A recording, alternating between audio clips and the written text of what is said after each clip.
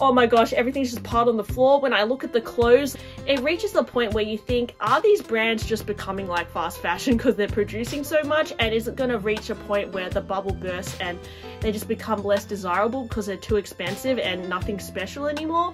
Hey guys, welcome to my channel. I'm Jess. If you love shopping and handbag videos, please like and subscribe to my channel. Today I wanted to talk about brands, designer brands, fast fashion brands. How fast is fashion really going, and has it become faster as time has gone by? Well, I really had to do a little bit of research to see just how many drops Louis Vuitton does every year of, you know, their collections, how many collections H&M has. And what inspired me to make this video? Well, my boyfriend told me this would be a good topic, but I was looking at Instagram this morning and I noticed a new menswear collection from Louis Vuitton, which looks like I don't know, it's just extremely random.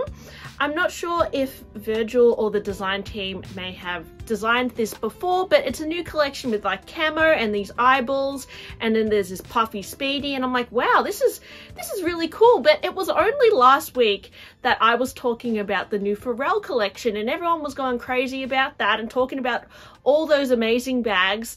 And now it's only been 1 week, and now we're talking about another collection with these eyeballs. Not only that, but just recently, you know, this year at Louis Vuitton, I feel like there's been so many drops. So in terms of runway shows, Louis Vuitton does do quite a few collections a year. So they have the resort collection for men and women. They have the spring collection for men and women, the pre-fall collection, the fall collection, and that's it. But I think because Louis Vuitton offer a really wide range of products for both men and women, that makes their product selection really huge, and it means that they have things coming out all the time, whereas a brand like Chanel only caters towards like women's clothes, so they seem to have a lot less collections than a brand like Louis Vuitton, which it just seems like they just have so many new bags all the time. You know, at the start of the year we had the Kusama collection part 2, which was a huge collection.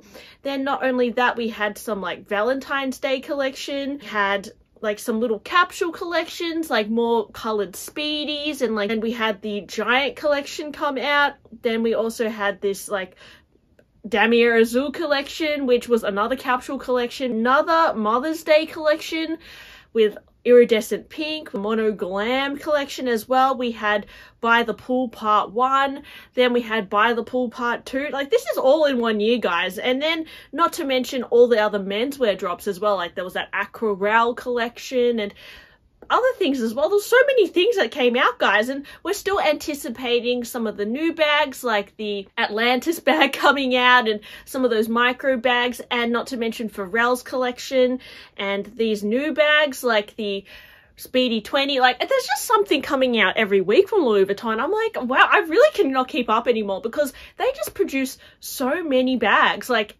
in only 6 months there's been so many collections, and I'm like, oh my gosh, like it seems almost like fast fashion. And I don't know if Louis Vuitton always release things this fast, but I really feel like they have more capsule collections like Valentine's Day, Mother's Day. I really don't know if they always did that. And maybe because they're emphasizing or they're investing more into their men's department as well, it seems like they have more collections because they have a lot of awesome men's collections as well. But I wonder if long term this will impact the brand because they're simply producing too many things at once, because I have seen this impact on other brands in the past. So this is a bit of a, I don't know if you can completely compare Louis Vuitton to Topshop, but I worked for Topshop back in 2011 where fast fashion or international fast fashion brands were just coming to Australia. And I remember back in around was it like 2010? I can't remember, guys, but a while back when I was like 20, I went to London and Paris, and I remember seeing like Primark and like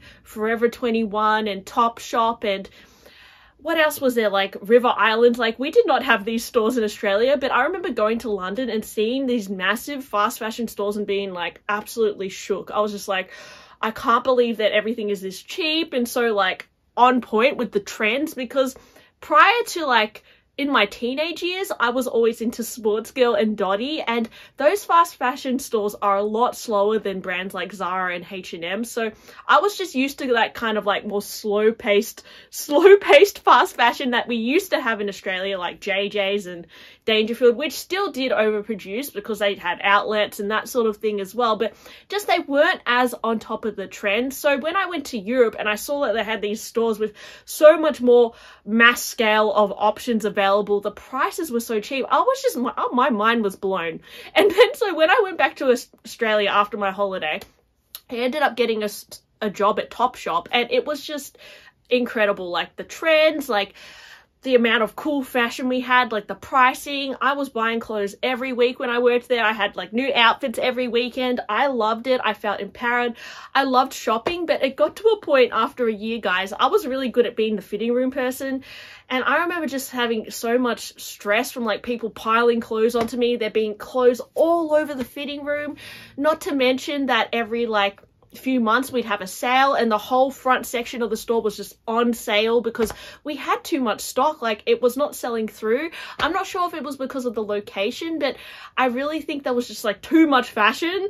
And then Topshop ended up expanding and opening up more stores in Australia, and it ended up that I don't know whether it's they weren't as on top of the trends as Zara and H&M, that their brand became less popular in Australia, but they couldn't keep up with the selling, and I think they overexpanded and overproduced too fast, and they had to go into administration in Australia. And anyway, I ended up leaving after 4.5 years, but I could see it was possibly going to close down a few years later, and it did, just because I could see they were overproducing and they had too much stock, and it was just getting overwhelming, and it just all looks like crap at the end of the day because there was too much of it and it was just too overwhelming. And also they actually increased their price a little bit as well. I remember working there when it first started, it was really good pricing, and then they upped the prices and a lot less people started buying because it was just like not as cheap as H&M.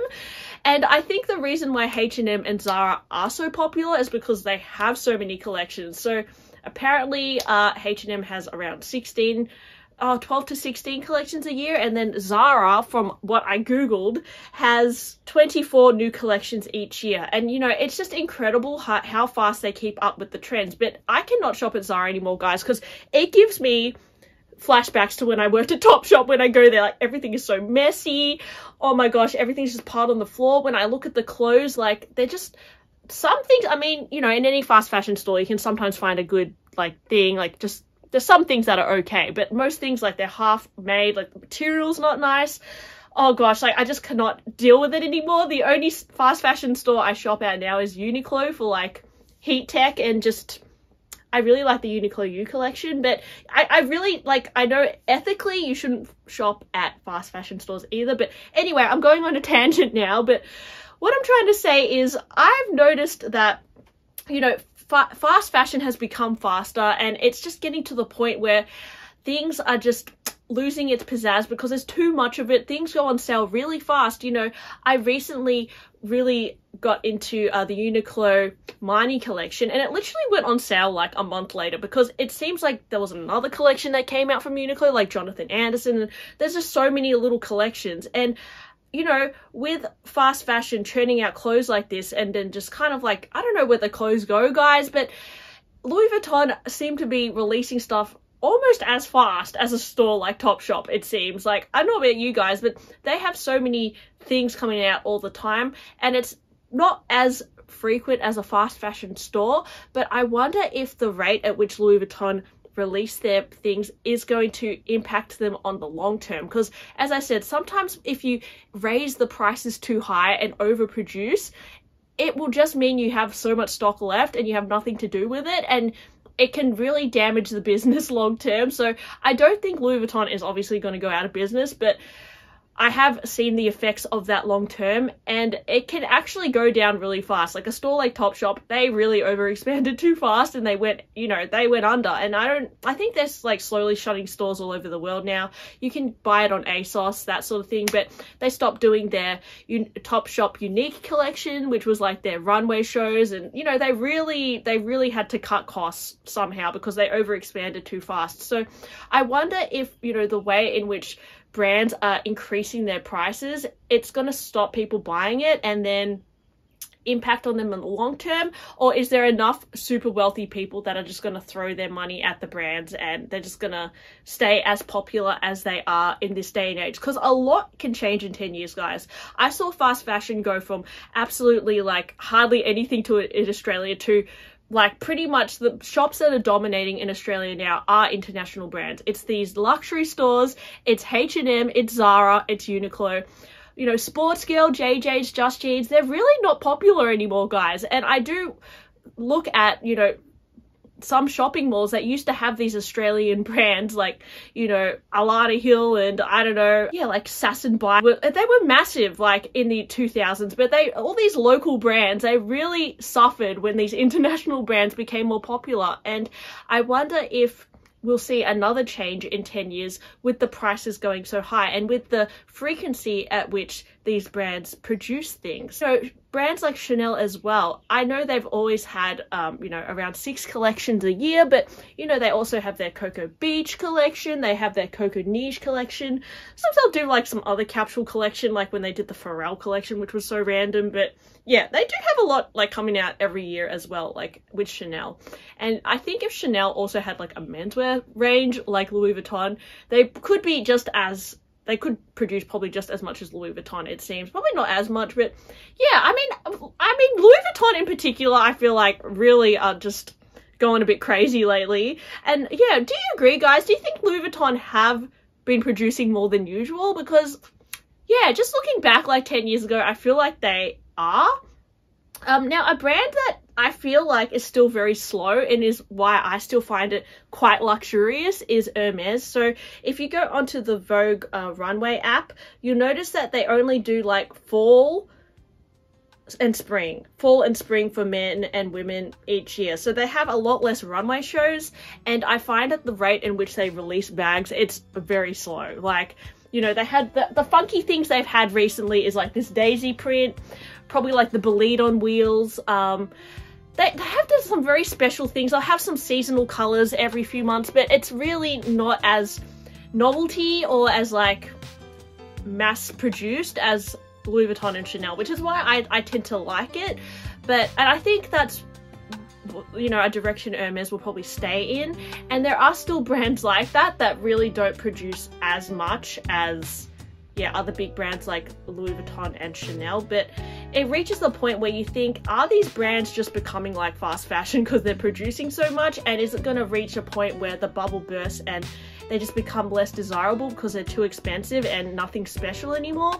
So anyways, guys, thanks for listening to my blubby video. I had a lot to talk about, but I don't know if I was saying it in the right order. There was actually more I wanted to say, but I was trying to simplify what was in my brain. So anyways, thanks for watching my video. Please comment below your thoughts on this topic as well, and I'll talk to you guys on my next one. Bye!